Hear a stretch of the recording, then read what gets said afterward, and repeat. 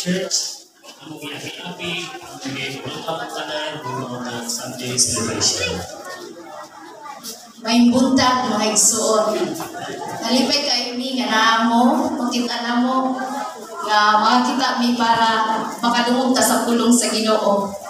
O salamat kayo sa inyong time, effort, nga naa-adjumi. O let God nga kanang mag-open sa atong kasing-kasing sa iyong message karong kabuntagon.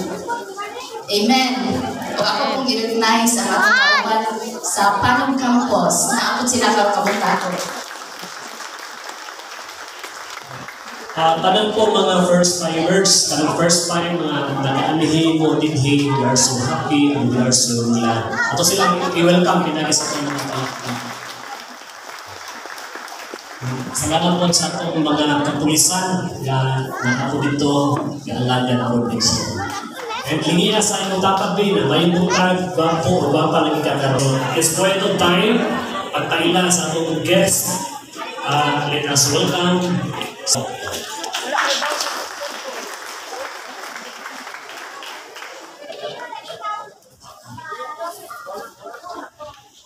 Hello, good morning everybody. Good morning.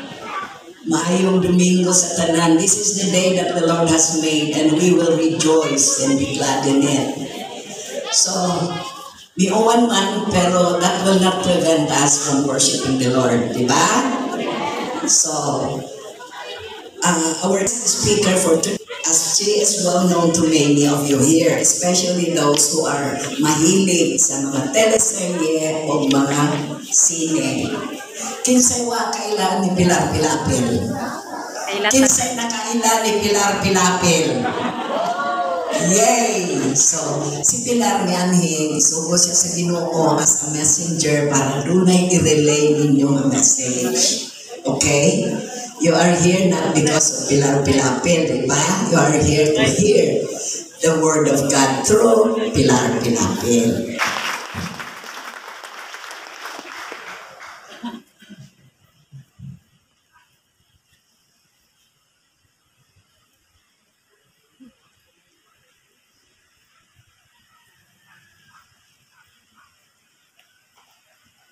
Thank you, Leah. Thank you, Daniel. Wa. Asa?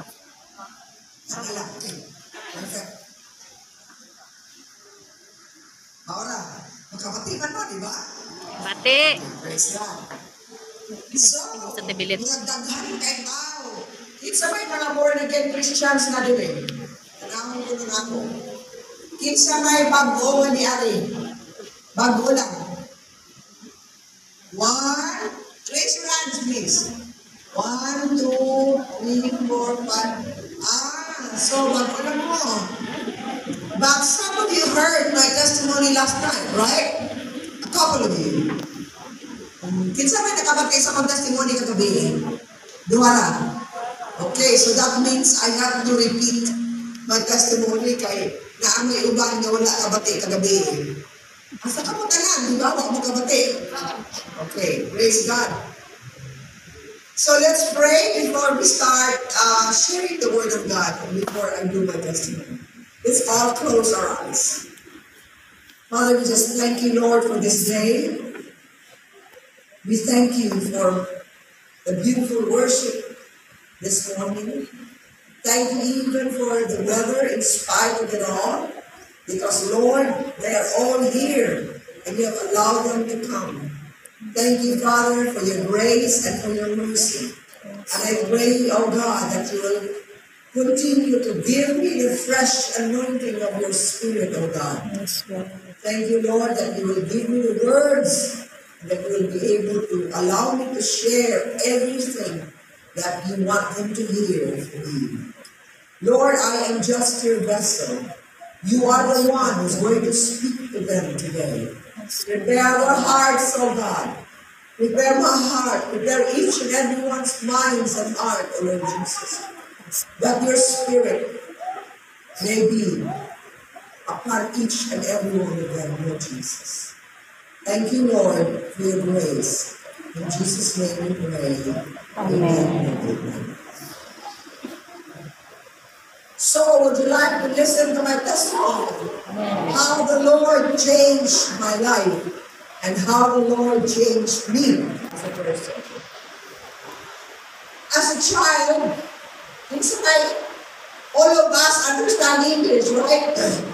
Tanan makasabot ng English. Sabot. Okay. Pero usahan mo, binisaya isa to. So may problema.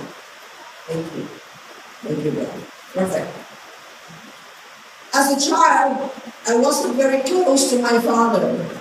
I experienced many difficulties and violent situations with him, even as a child. So when I became a teenager, I noticed that I would gravitate, in other words, I would get more attracted towards men much older than me. I believe that subconsciously, I was looking for a father image. Kinsa man din ninyo gustong father image?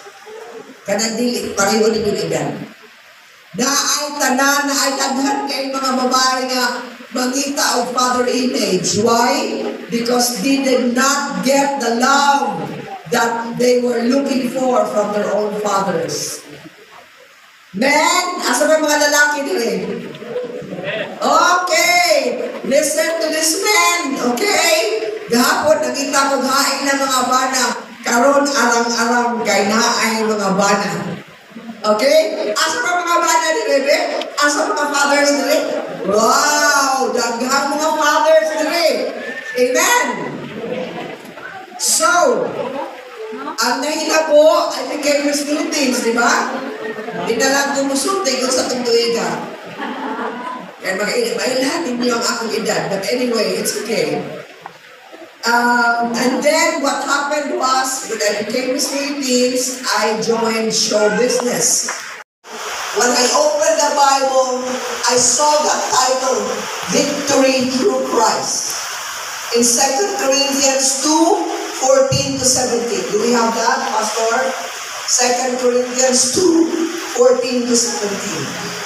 But thanks be to God, who always leads us as captives in Christ, triumphal procession, and uses us to spread the aroma of the knowledge of Him everywhere. For we are to God the pleasing aroma of Christ among those who are being saved and among those who are perishing. To the one, we are an aroma that brings death.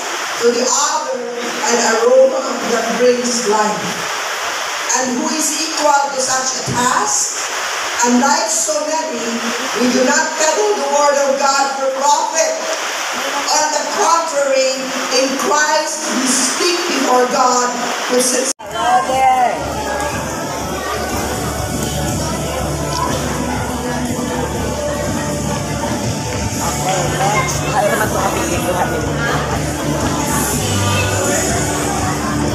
I'm sorry.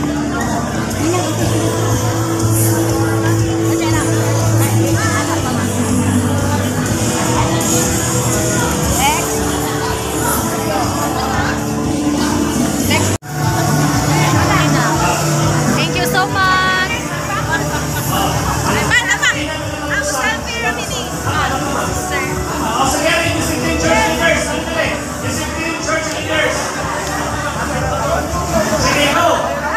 Discipline church leaders. Sige, Boy, Pastor Boy. Pero po si mo, sis, Pastor Bernie. Pastor Boy, yan siya Boy. Already smile, bilis. Okay. Smile! Naana mo. Hello! Smile! Smile! Smile! Hello, sis! Ako sis, bebe. Nice, sis!